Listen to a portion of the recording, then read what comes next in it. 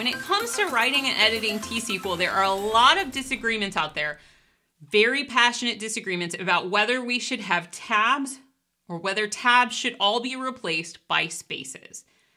If you or your team has taken sides, you can easily configure Management Studio to agree with you and to help you be consistent with your team or your personal editing practices. In Tools Options, under Text Editor, we can go into Transact SQL and expand it and then go to Tabs. And here we can configure for new documents. Do we want to keep tabs or do we want to insert spaces? And also, how big should the tabs be? So I'm going to say I want spaces instead of tabs.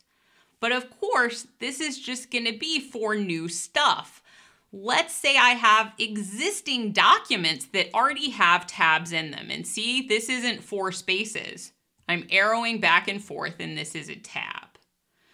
Well, if I want to, in my existing document, replace tabs with spaces, I just did Control-H to bring up my replace box. So I've got what I want to find and then what I want to replace. And this isn't what I want to use yet. I'm going to change this. But I do have this .* enabled. This says I want to use regular expressions. So I'm going to use a special expression to say I want to find all the tabs, and I'm looking just in the current document. So I'm going to say find all of the tab characters. And note that as soon as I put \t in there, as long as regular expression is checked off here, it's like it highlights in orange and is like, oh, you've got some tabs right there. I'm going to find those for you. Well, I want to replace these, not with some text, but with 4 spaces.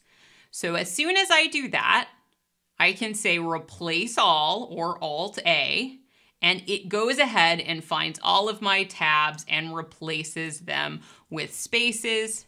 Now I can arrow back and forth. Now, of course, I can do the opposite. I can say I want to find 4 spaces and replace them with a regular expression of a tab, replace them all, and now my spaces have become tabs again. So whichever way you want to do it, you can use regular expressions to easily convert those so that you're being consistent.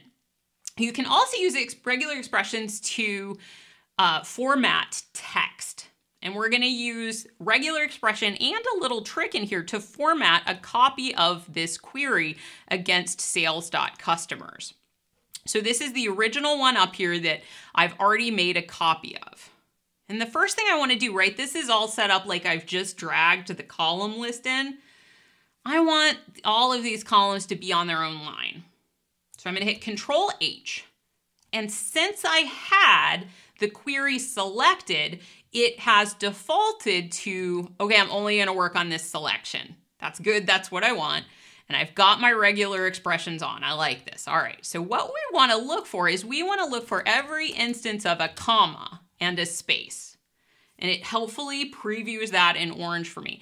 And what I want to replace it with is a comma and then a new line. So I want a comma and then I want it to go to a new line, and I want 1, 2, 3, 4 spaces after it, so that these columns are all, at least in this section, on their own line. So it does that for me. It's easy to undo if I mess it up. But, maybe I want to alias these. So I'm going to go down here and hit escape to get that dialog box to go away. What if I actually want this to be known as cust? So I've typed in my table alias here. And now I want to easily add this alias to all the lines. Well, I'm going to make them consistent. I'm going to put my first, line like it, just like everyone else on its own line, because I want to alias it as well. And then with my mouse here, I need to hold down the Alt key. And then I am dragging my mouse. See this yellow bar? This yellow bar is the magical vertical column I have selected. It doesn't even have to all fit on the screen at once. What I did was I held down Alt and then just dragged my mouse. And now when I type, it is going to type on all of the lines. So I'm typing C-U-S-T. And note that IntelliSense is kind of freaking out. This is one of those things that you may want to turn IntelliSense off before you do this because it just looks super wacky.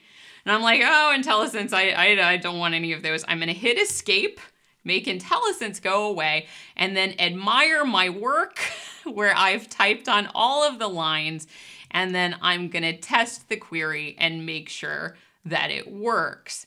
If I want to edit this now, I just need to hold down Alt. And if I only want to edit some of them, what if these are actually from something aliased, dist, I could change it. I can then undo that. Very, very flexible, lets you easily type in a whole column, which is really, really cool. So by using Control H to bring up my replace dialog and using regular expressions to make the lines, I was able to easily format that query into multiple lines and then, alias it and put the alias there. I actually think that's really fun to do and makes editing queries lots more fun. I'm gonna reset it in our query environment here so that you can take a go at it and have fun in the demo scripts as well.